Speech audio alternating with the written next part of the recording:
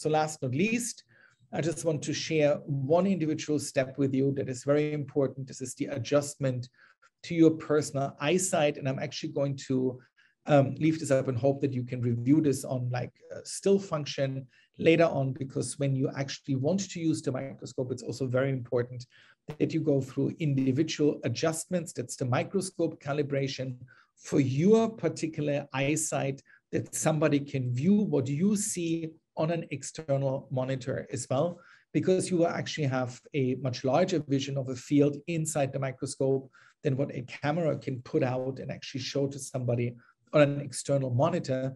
And if you want to do this correctly, that anybody who's watching your procedure is seeing it perfectly well on an external screen or through a computer streaming system, you want to have to go through those procedures that I have to explain to you in the very beginning: the dominant eye, non-dominant eye, and then the adjustment of the focus at the highest magnification from the very, very beginning. And the way how to do this is, the first thing is that you have to figure out which one is your dominant eye. And this is really with this technique of superimposition of an object over an object in the distance. You use your thumb, you stretch it out, you hold it over something in the distance.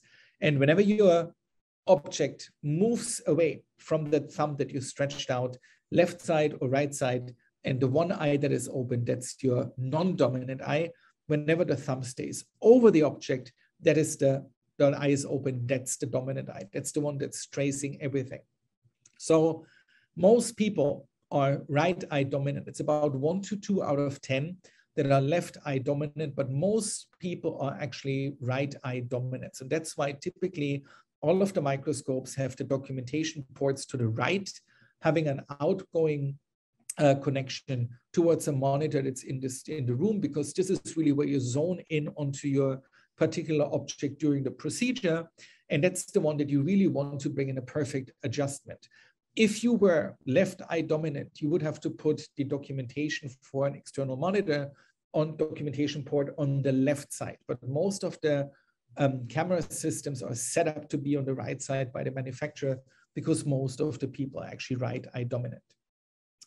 So your first step will be that you will adjust your microscope and the external monitor to your dominant eye. We're completely forgetting about the non-dominant eye at this point. So we were actually looking, and in my case would be the right side of your documentation part, in the right side of my binoculars.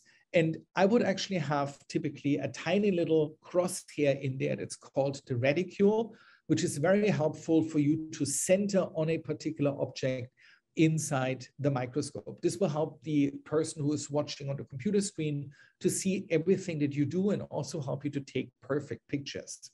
So I said it before, you might actually see more in terms of the total area in your microscope than your assistant sees on the screen or that a camera can capture.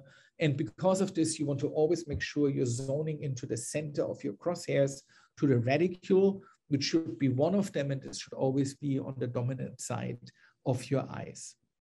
So you put this in, and what you want to do is you will actually take a look into that eyepiece, and you have a small little adjustment ring on this microscope that you will move around until you get a very, very clear picture of these crosshairs. You're just looking at the crosshairs. And this little adjustment ring is called a diopter ring. You saw it before in the picture of the binoculars. And what it does for you is actually gives you the perfect vision in your dominant eyesight for that particular eyepiece.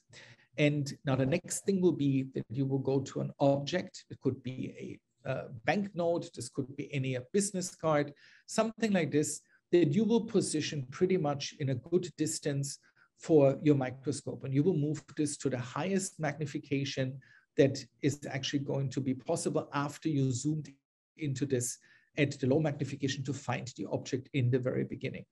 And now you will do the fine tuning that I pointed out to you before at the high magnification. And now you can always go back to the lower or mid magnification, and everything will stay in focus throughout your procedure. And after you've done this, you pretty much made the chain from your eye to the microscope, eyepiece to the the objective lens in the microscope, to the external screen, through the documentation board. Perfect.